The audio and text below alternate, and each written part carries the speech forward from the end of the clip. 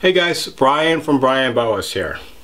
Today I want to show you my entire collection of morph boas.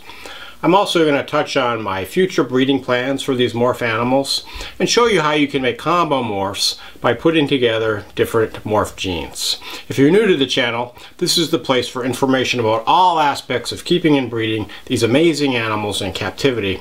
So if you want to learn all about boa constrictors, be sure to subscribe. Most of my boa constrictors are locality specific animals, but I have a nice small group of some really cool morph boas that I've been collecting over the last few years. And I'm not going to be producing any morph boa babies this year, but hopefully starting in 2022 I should have some morph babies. And this is actually my first morph boa. This guy is a Kahl albino. This guy is now 6 years old, going on 7 years old. And I got this guy back in 2015. You know, Kahl albino was arguably the first morph boa that started the whole morph breeding craze back in the early 90s. And I remember seeing these animals for sale back then for somewhere around $10,000 a piece, which I thought was kind of crazy. So I decided, well, you know, why not pick one up? You know, just, I wanted it basically as a pet. I wasn't really planning on breeding it.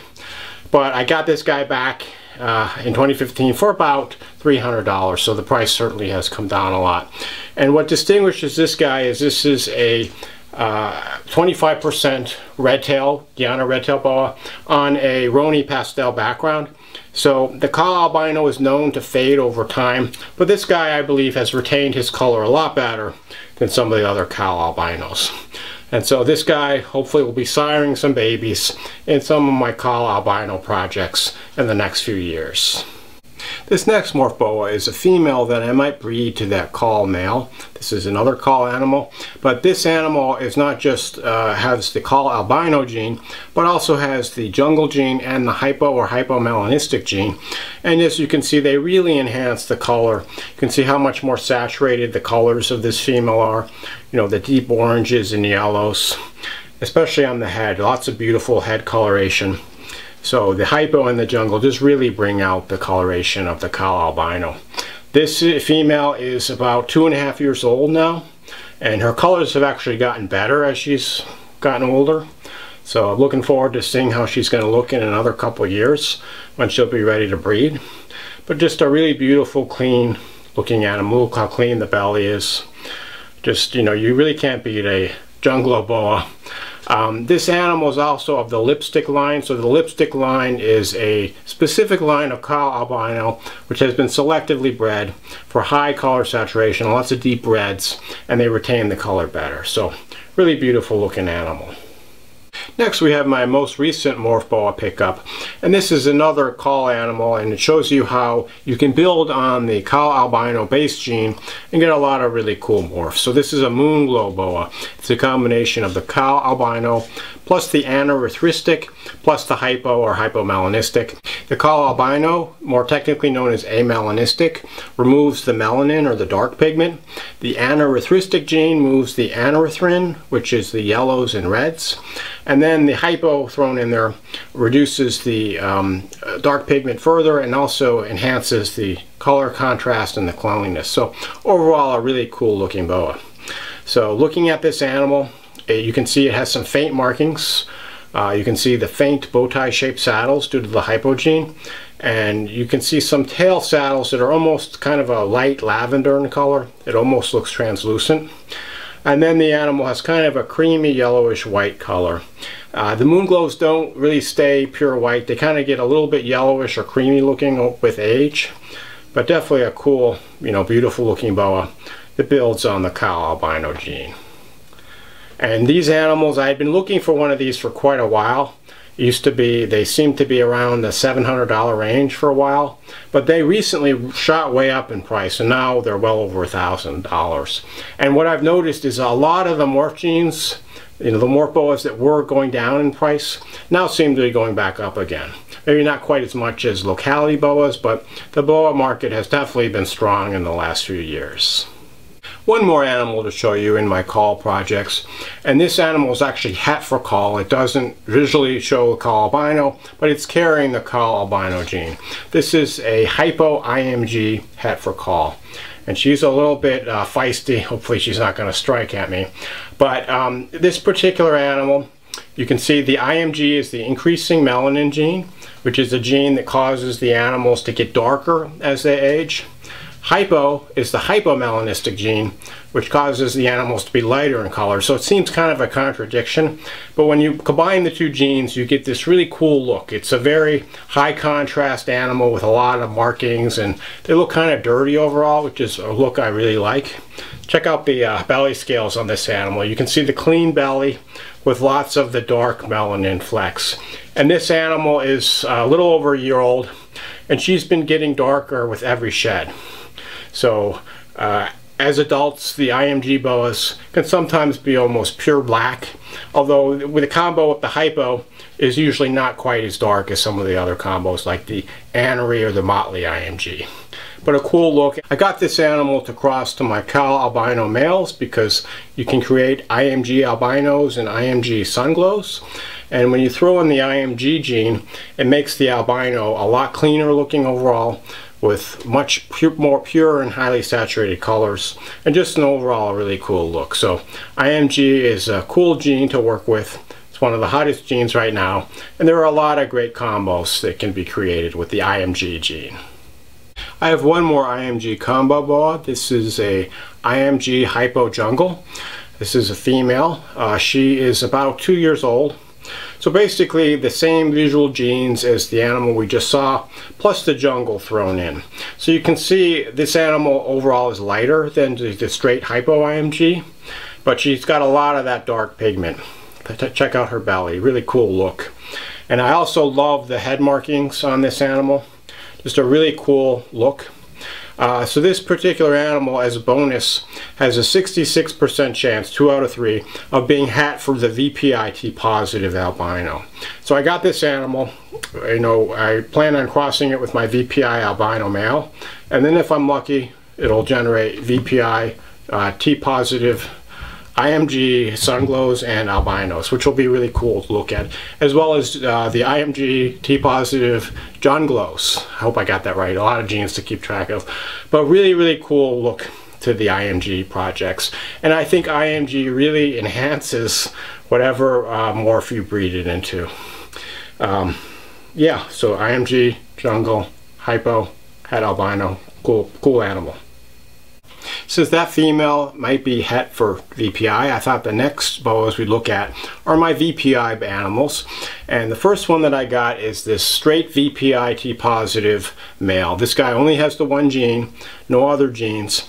But you can see just how beautiful the VPI T positive is just by itself. So it's also known as the caramel albino. And the animals have this beautiful golden yellowish tan color. This animal also has a lot of beautiful reds and pinks in the side coloration. And what's great about VPIT positive is that the animals actually get better with age. They don't lose their color like the Cal albinos. So what exactly is the T positive? Well, the T positive is tyrosinase positive, and that means that these animals don't have a complete disruption of the melanin gene. They produce a little bit of the dark pigment, so they have these beautiful yellow colors. And I think VPI is one of the genes that looks good just as a single gene. You don't need to mix it with anything else to have a beautiful looking animal. Although you can certainly make some cool looking VPI combo morphs, which I'll show you in the next few snakes. But gorgeous, gorgeous animal. VPI was super expensive when it first came out, but these animals have come down a lot in price. And so if you're looking for a beautiful animal for a pet or start a breeding project, I can't recommend more strongly that you look into the VPI T positives. My next boa is an example of some of the combos you can get when you combine the VPI T positive with other genes. This is a VPI T positive junglo or VPI T positive jungle sunglow. And it's actually similar to the Cal junglo I showed you earlier, except it has the VPI T positive gene instead of the Cal albino gene. So basically it's got the VPI, it's got the hypo, and it also has the jungle gene. And the three genes together gives it this beautiful, really saturated look.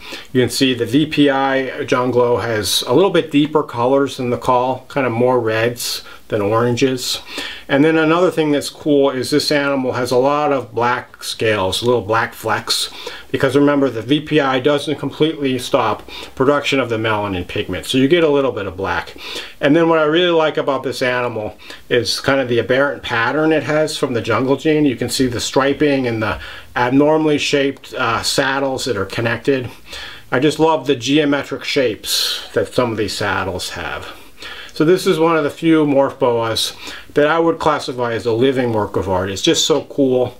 You know, I know that these types of animals don't appeal to everyone. Some people like more the pure localities, but you know, I like them both ways. I like the morphs as well as the pure localities. So really cool animal. This is a almost 2-year-old female, so she'll probably be ready to breed in another couple of years.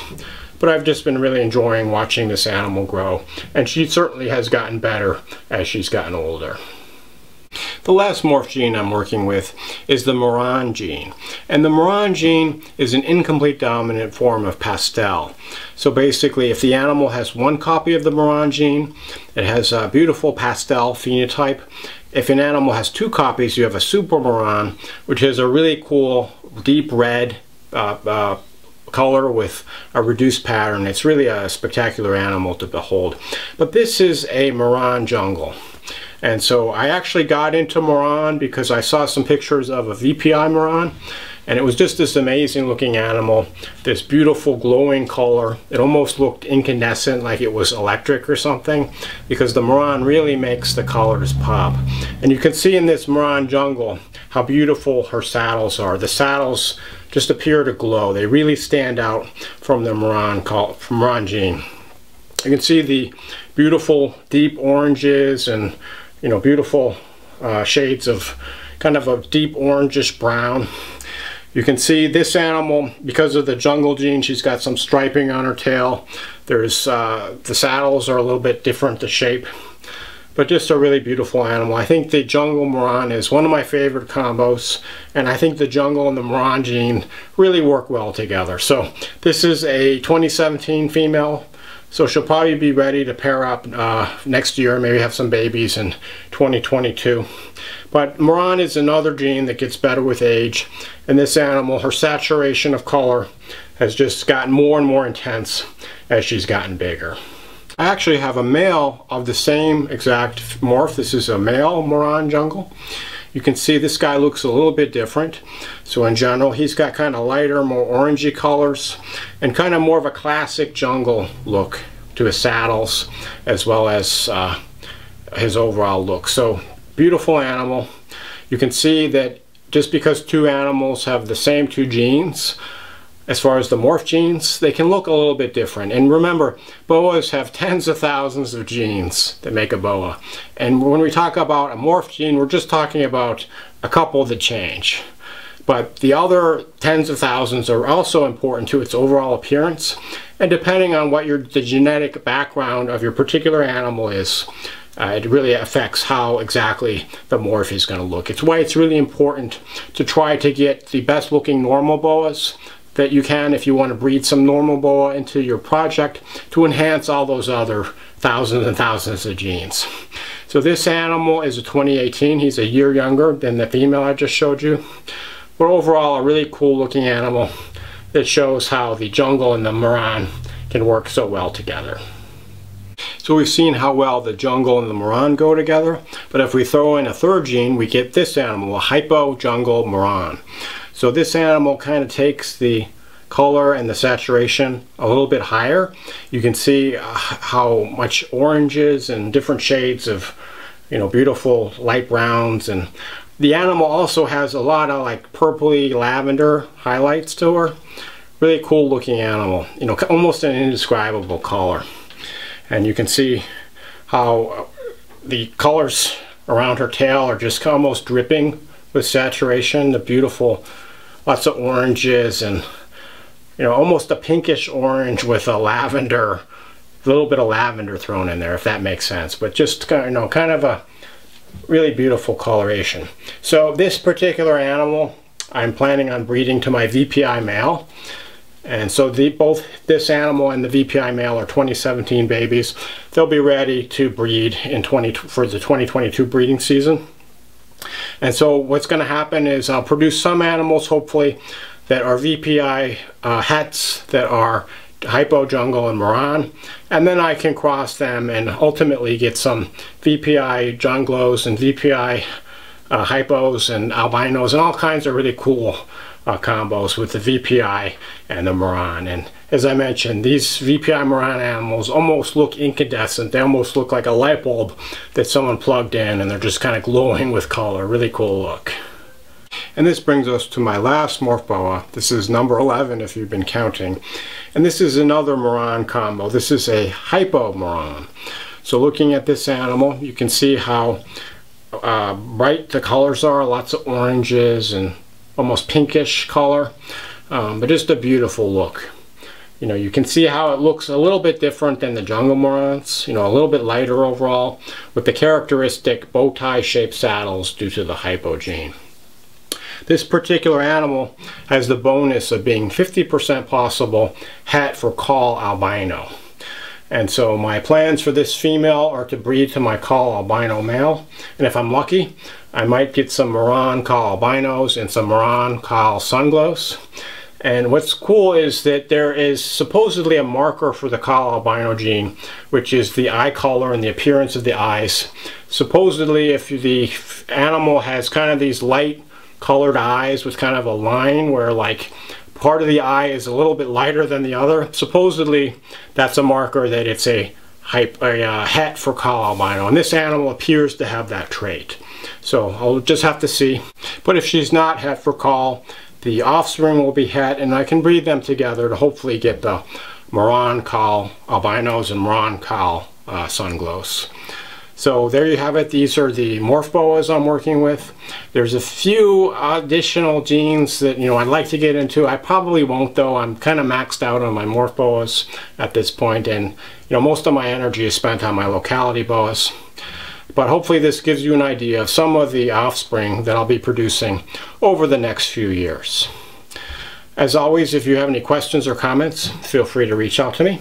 Thanks for watching, and enjoy your boas.